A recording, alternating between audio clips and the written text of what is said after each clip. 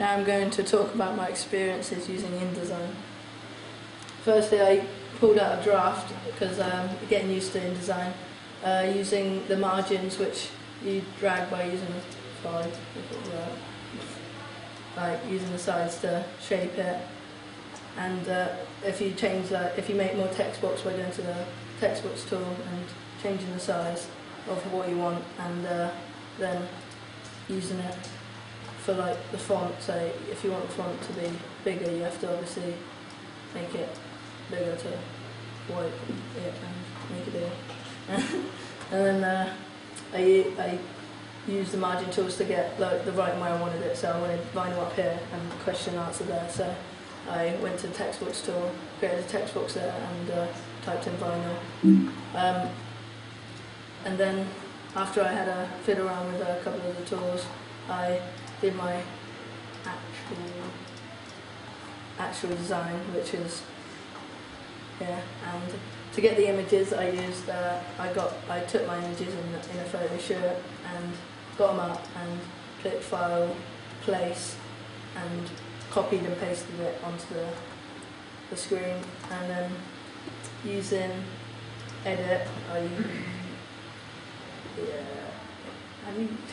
by double clicking it, I can change the size by dragging the corner, and then going to Object and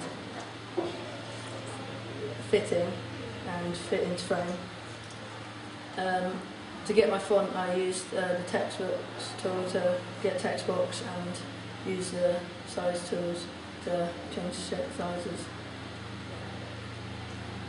So do you want to tell me about your experiences in comparing Photoshop with InDesign? Yeah, in Photoshop you can lasso your tool, so you can cut out an image by going around it. On InDesign you can't, so you'd have to, like I said, copy and paste. You can't just lasso it and go around the particular image you want.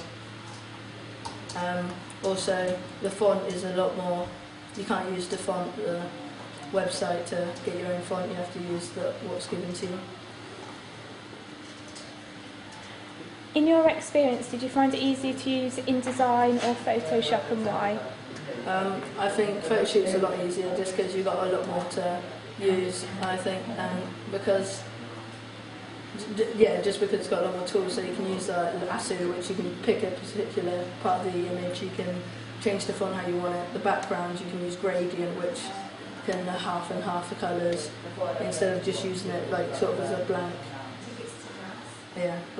picture.